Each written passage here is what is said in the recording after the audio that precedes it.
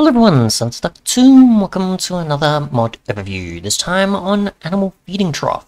A mod that simply adds in a trough that obviously you can put food in and makes it easier for mobs to consume it and then obviously breed.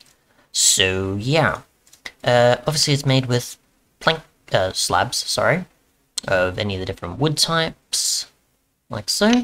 You can place in the world right here.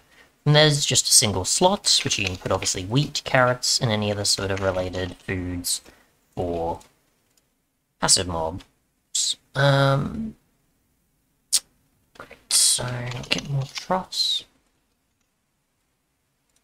Put that in there, and I assume it represents each food.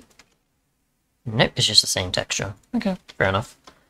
And if we just get some pigs, and sheep, and cows, for example, we'll just spawn them in, and they'll eventually face it and then start breeding if there obviously is two nearby.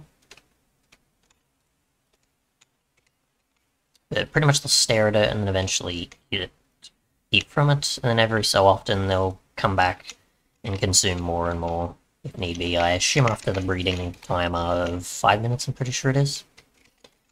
So that's pretty much its purpose. It's just to easily provide food for them, so they'll easily access it without you need to constantly go in and out of their pens and go, okay, here, here. You can just easily put it in a block that they'll consume from.